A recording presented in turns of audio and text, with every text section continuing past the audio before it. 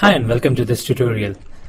In this tutorial we'll revisit the concept of initialization parameters that we saw in the Servlets tutorial, and we'll see how it applies to JSPs. We learned that we can initialize parameters on a servlet to servlet basis by using the web.xml or by using annotations and specifying the parameter name and value in the InitParam annotation or the XML node. Now we'll have a look at how we do the same thing in a JSP file. It's very similar, but there are a few differences that we need to note. In this tutorial we'll also do something that we didn't do in our Servlets tutorial. We're going to override the init method. Yes, since the JSP is eventually going to get converted to a servlet, it's going to have an init method. So now if you have to override the init method on a servlet, you just override the init, and we have two signatures. One is with the servlet config as a parameter, and one is without any parameters. You can just override it in your servlet class and that'll do the trick. But how would you do that in a JSP? So we'll answer these two questions by creating a JSP which takes init parameters and also initializes them in an overridden init method. So let's get started.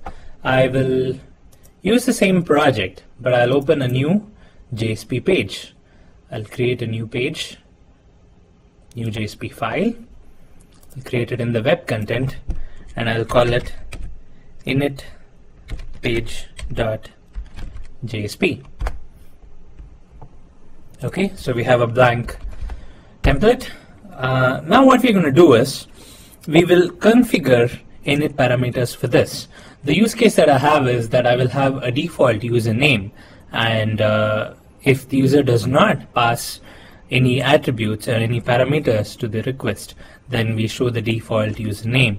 But if the user passes a value in the request parameter, then we show the the value that the user has passed.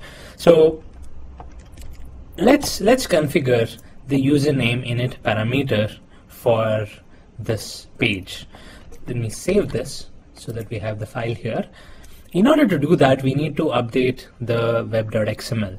It is similar to a servlet configuration inside the web.xml. In a servlet configuration, what would we do? We would have a servlet node, and inside the servlet node we would have a servlet name and a servlet class.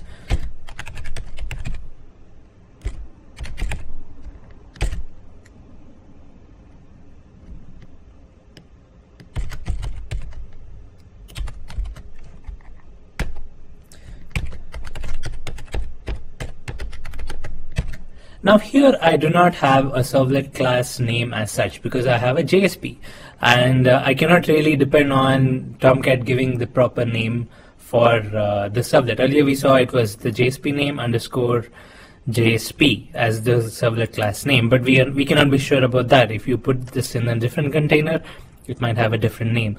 So what we do here is we do not specify the servlet class node. Instead, we specify a node called JSP file, and this JSP file node will contain the path to the JSP itself. So here it will be init page.jsp. So what this is telling Tomcat is that this is actually a JSP page and I don't know the servlet name, so I'm just going to provide the JSP name here, and now you, Tomcat, has to decide what is the what is the servlet that's generated out of this JSP, and then map this servlet name to that generated servlet. Okay, so now we have defined the servlet. Defining the init param is same as how we would do it in a servlet. So I'll just say init param. And here I can give param name, param value sets. So I'll just have one here, param name. I'll call this default user, and the param value will be default username.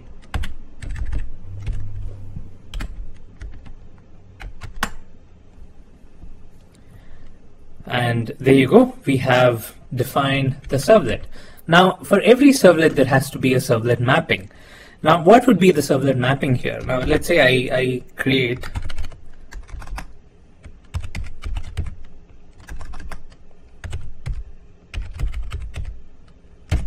a servlet mapping node here. Now I can give the servlet name, which is same as the servlet name here. But what would be the servlet mapping? What would be the URL pattern? Well, the URL pattern would be the path of the JSP itself, because whenever the JSP is accessed, we would want this kind of configuration to happen. And we know that the URL by default is the JSP URL itself. So I'll just say init page.jsp. And save. So now what we have done is we have configured a JSP file as a servlet, and we have given init param. So all we need is the servlet node in order to specify our init parameter. So now that we have defined it as a servlet and given it a name, we can configure as many init params as we want. So this is how you would configure an init param for a JSP. Now that we have done this here, we will have that init param available here in the servlet config. Now accessing this value inside our script tag is fairly simple. I'll just open a new script block here. Okay, since we know that this is inside a JSP service method, I can access the get servlet config. So I'll just say get servlet config dot. Now I have the servlet config object. Now the way to access an init param is to use the get init parameter. Now I just pass the string here and it'll get the value that we have defined. Now what's the value we have over here? We have default user, so I'll pass the same string, and that's it. Now let me just print this. I don't even need to assign it to anything.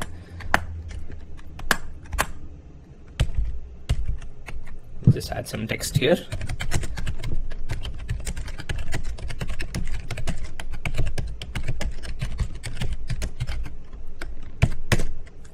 The default user from the servlet config is get servlet config, which gets the config for this servlet, and get init parameter, which gets this init parameter, and of course the parameter that we are actually looking for, which will fetch the value for this parameter, which is the default username. Now let's run this and make sure we get the value right.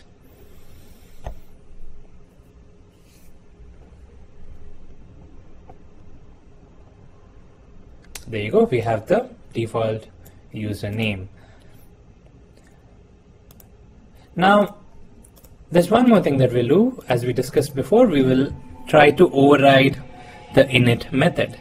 Now let's say I want this inside a session object or inside the application context object, and I want to do this before we actually run the service method. I want this value to be available in the session or in the servlet context before we actually make the call to the JSP service. So in order to do that, I will have to override the init method. Now what is the name of the init method here? We saw that it was jspInit. Let's open up the Tomcat source that's been generated for this JSP. This is the init page.java.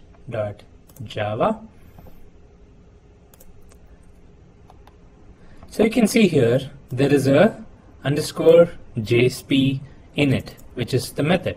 Now we can override this method by implementing a jspInit method in our JSP page. So let's do that. In order to implement a method, of course, we saw this earlier, we need to have a definition tag. We cannot have a script block. So I will say script and then exclamation point. I will have a method definition here. public void jspInit.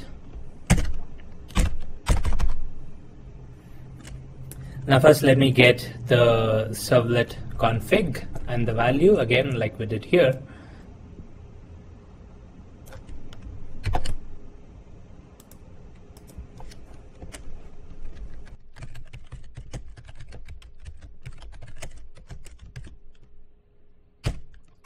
Okay, so now I'm getting the servlet config object here, and I'm getting the init parameter of that servlet config object here. So I've combined those two into one statement. I'm setting it into the default user string. Now I can get the servlet context or the session by using the corresponding syntax that we would use inside a servlet. So let me get the servlet context here. Servlet context equals get servlet context. Now I'm getting the servlet context from servlet. Yeah, so I'm getting the servlet context object from this servlet itself, which is the converted JSP class. Now I can use this context object to set attribute. Set attribute. Now I can pass a string, default user, and this string that we have captured from the servlet config.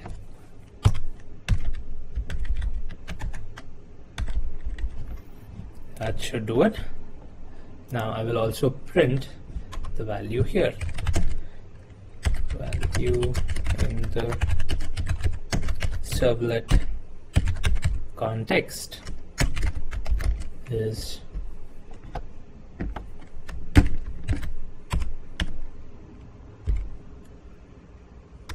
okay. I will have to get the servlet context here. I cannot use this value because its scope is restricted to this jspInit. So I'll use the same thing here. I'll use the get servlet context.